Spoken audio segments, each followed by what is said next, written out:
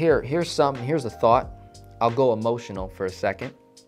I believe that the banking process is somewhat of a culture that many minorities in the United States could potentially adopt. You know, I took some notes here. I want to give you some statistics, right? If you guys that are listening, watching, you may have heard me dive into this a little bit. And this is tackling the mindset part, the discipline part, and the cultural, you know, beliefs that we have about money and the system and how you and I operate in the economy. So I love studying other cultures. One in particular, we've got the entire Asian community, and you've got the Jewish community. You've got Mormons. These are three distinct cultures that understand how to rotate dollars very effectively. Now, I went on Google and tried to find some information, but I was able to find that in the Asian community, they rotate dollars. $1 on average gets rotated over a 28-day lifespan before it leaves their community into another community. The Jewish culture do it in roughly 19 days. Caucasian, white, do it in about 17 days. Now, I don't know if this stat is true. This is staggering. I couldn't find anything on Hispanics. I couldn't find anything. But if this is true in the African American community, specifically in the US, I don't know other countries, but according to some research I found, 6 hours in the African American community. I don't know if this pertains to Jamaicans, Haitians, Bahamians, or if this was one lump sum of just minorities in the US, you know, and I will continue to do research. But I mean, if that's true, then Hispanics aren't so far away from that, from what I understand. So that's pretty interesting. This is where it gets emotional, right? Because then you start to say, oh, wow, you know, how is it that these other cultures are doing this? Where, you know, when you look at every plaza in South Florida I've ever gone to has a Chinese restaurant. They're there. The laundromat, the massage parlor, the nail spot. It's Asian. When I went to Bahamas, all their resorts, the Asians, Chinese, they own them. I'm like, this is incredible. Whatever it is that they're doing, I'm sure, you know, keep it general. I want to be optimistic and say that it's majority legit, some fraudulent, oppressive, and you know, we can get into all that. But just looking at the culture behind certain values, certain people that do things a certain way. I know in my own household, I'm Puerto Rican, I'm Colombian. Not once has the conversation of money ever been brought up from 0 all the way to 18, 19, 20 years old. It was me that brought up money conversations in my household. It was me that told my mom, get out of debt. It was me that said, hey, mom, build your credit. It was me that said, hey, mom, start a business. Let's go, right? So this is where the passion, the mindset, the discipline may help some of you that are watching, listening, that have been following me for a while say, you know what? That's it. I have to make a change. Whether it's this becoming your own banker thing, or just as simply as getting out of debt, getting your money right, building credit, both personal and business, starting your own business, and influencing your community, your culture, to adopt a new culture that will better the culture long term. Now for me, that culture was the kingdom for me. And in that, I'm looking at other cultures that practice kingdom cultures, kingdom values, kingdom principles. Principles are things that I can rest on, that no matter what happens, the principle can never be violated. It is the user that gets violated by the principle, right? So if this is principle, if this is fact, that gravity is real, right? Like no matter what, that if I jump off a building, I ain't gonna fly, right? I'm dead. That's a fact. There's nothing that I can do to affect gravity. It's a principle. So therefore, I'm able to rest on that and say, you know what? I'm not gonna jump off a building. It doesn't make sense, right? I lose my life. There's too much risk. I have a 0.001% chance of living. So how can we do that with our money? How can we ensure the probability of success with our money? How can we do that? And I think from a fundamental standpoint, how we rotate dollars in our community. Let me go a step deeper. Let me go even deeper. Let's look at the church, okay? And let's look at businesses. I found another stat. It says 90% of US businesses are family owned. And of that 90%, I wanna say only 30%, according to some of the research that I've done, only 30% succeed in the second generation. So that literally means I'm Denzel Rodriguez, I'm 25, I start a business, right? And I run it for 30, 40 years, and then I have a son or daughter, which then gets passed on to them.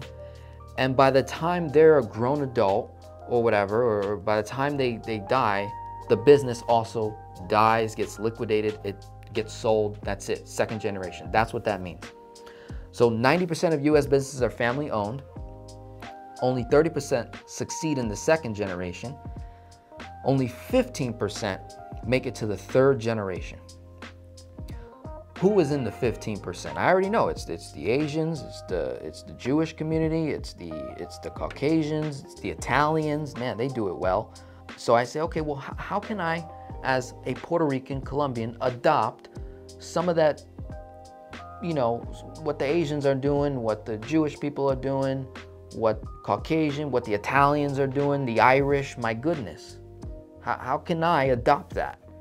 And I look at them and I say, oh, well, it looks like for the most part, there is a sector of their religion and faith that ties very heavily with how they operate their money.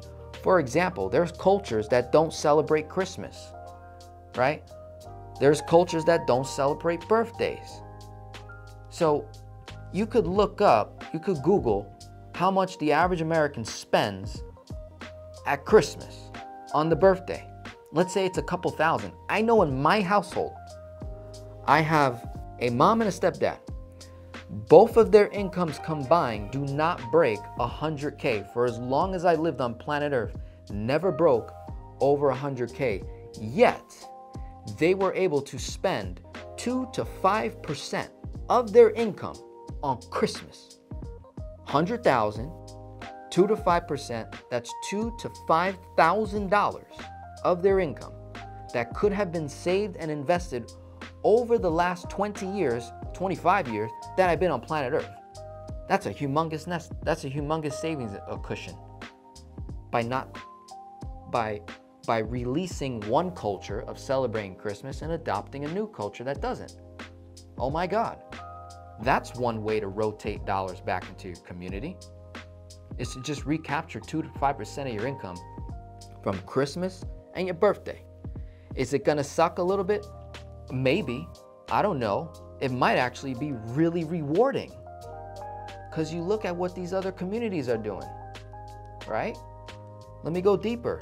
The holidays, 4th of July. How many of you spend thousands on fireworks for 8 minutes of adrenaline rush? 8 minutes. I want 8,000. I want 8 million minutes of an adrenaline rush in my life. Not no 8 minutes.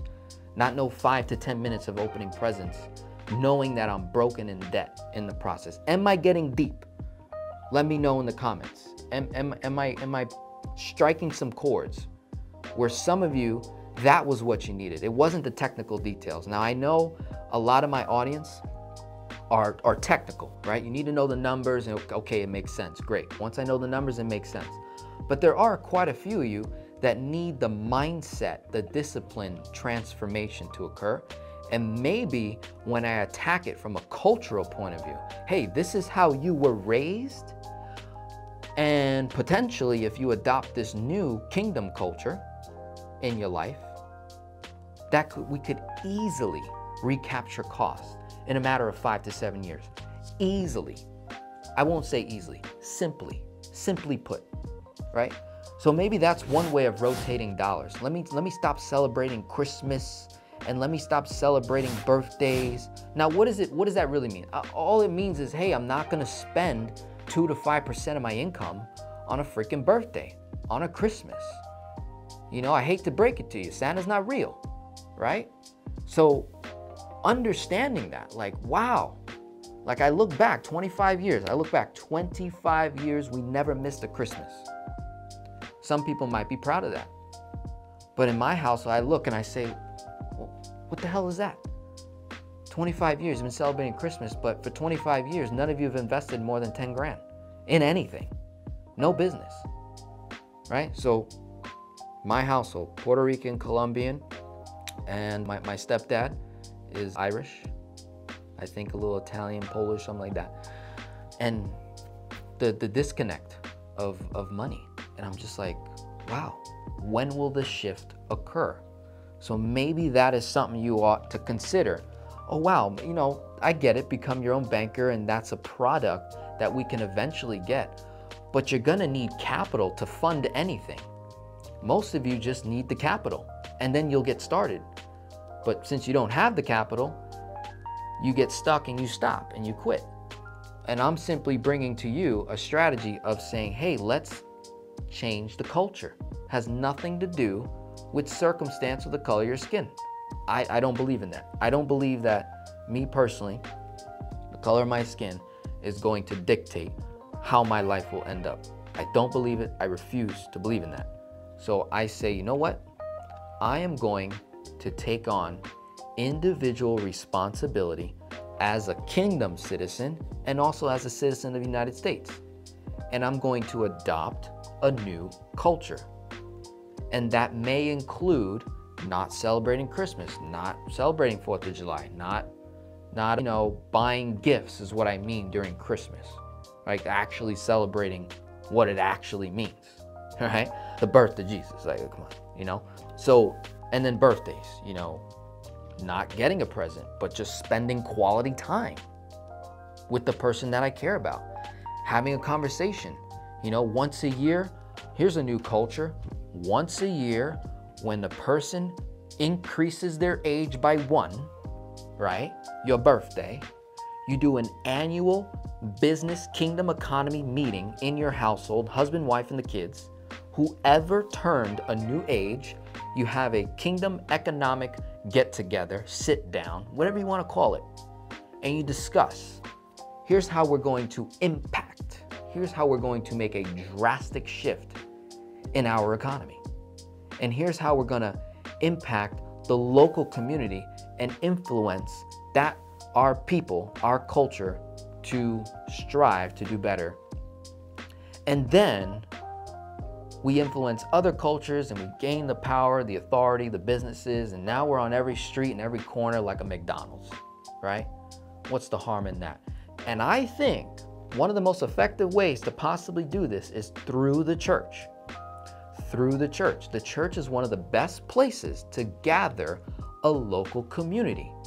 So imagine in the church, a kingdom-oriented church that welcomes all cultures to adopt the kingdom culture. And then in those Sunday worship events, those meetings, those Wednesday night prayers, whatever it is, every quarter, every month, or whatever it is, they have a kingdom sit down where we discuss all the economies at that church, and we talk about how do we rotate dollars in this church. Oh, well, Sue runs a car washing business with John. They've been married for 25 years.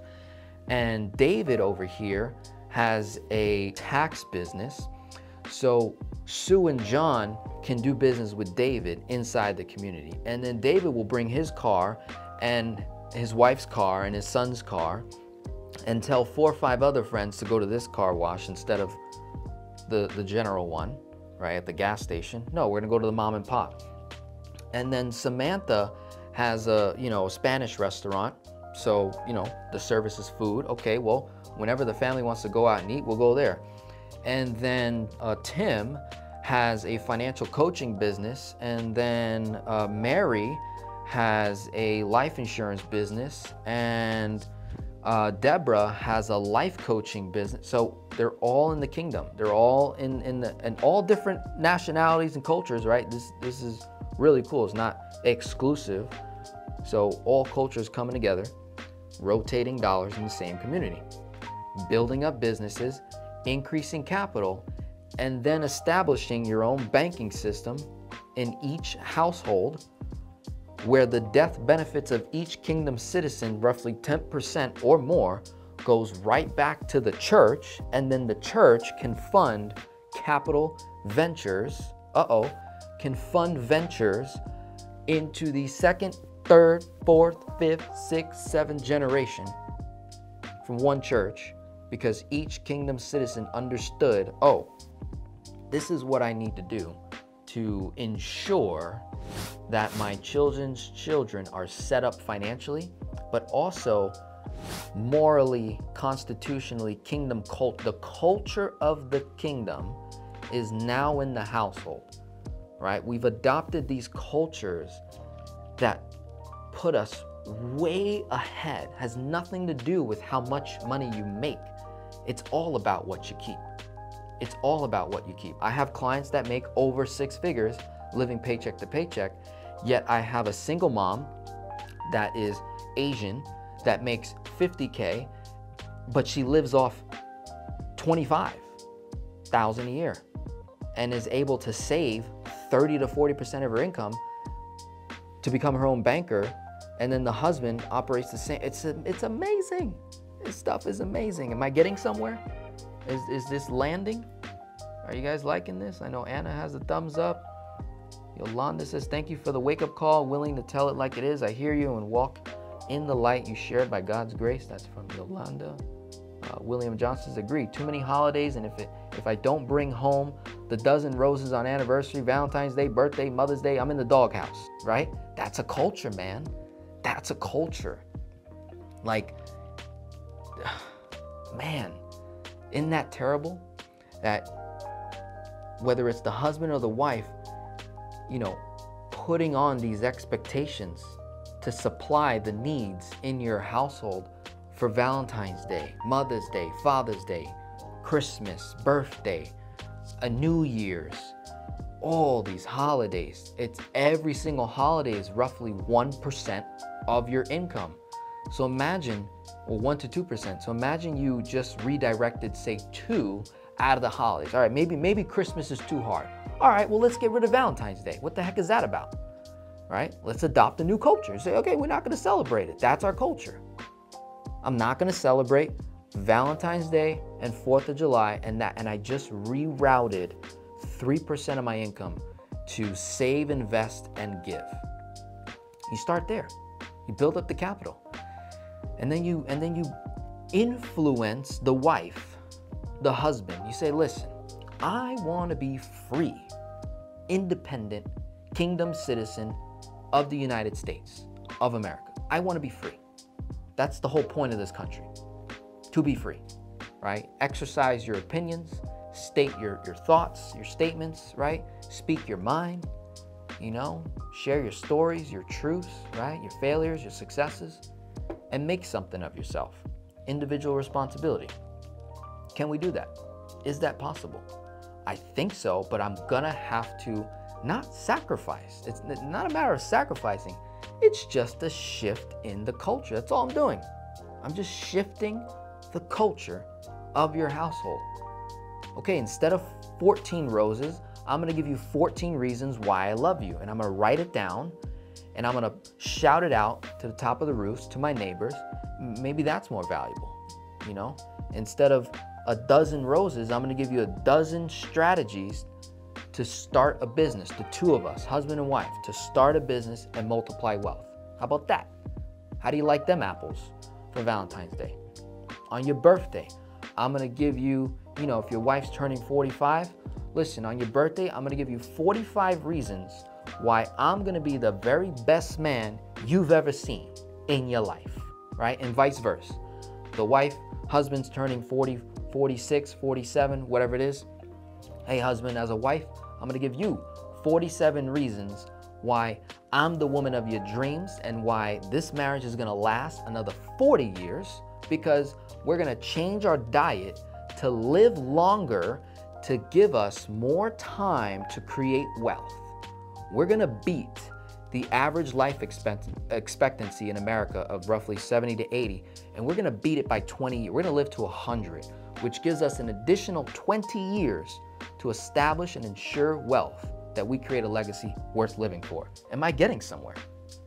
Am I getting somewhere? Candy says Kingdom Community. Yodita says love it. Stevie, cool. All these holidays are just retail sales days anyways. All right, cool. Let's see. Let's try and find some questions. So I'm gonna break down. I'm gonna stop with the emotional approach. I'm a technical guy, but I can definitely get passionate when I truly believe in something. All right. Way Out West says there was a very prosperous Black community in Tulsa. I know of this story, where money changed hands on average of 19 times before leaving the community. Unfortunately, that community was burned / bombed to the ground. Yeah, for those that are very interested in that story, it's called, just look up Black Wall Street. You'll be astonished how they operated in a kingdom-like manner. You'll be astonished how they operated, right? Look that up. Maybe that'll be the shift. You say, wow, wait a minute. My culture actually used to operate like that, and now all I gotta do is repent, which means to change my way of thinking and re-establish, remember how my kingdom culture operated. So you may not even have to look too far out. You may just have to just look at history a little bit and see what were the things that occurred, right? Whether it was a bad thing, a positive thing, and everything in between. Just look at the economic system of how they operated. How can I adopt that today? Because if they did it back then, when there were lesser freedoms, what makes you think we can't do it now in an environment where there's more freedom than ever before, right? And that could be argued, I understand, depending on what circumstance you're in, and totally get that part. But if they did it back then, who's to stop you from doing it now in the 21st century?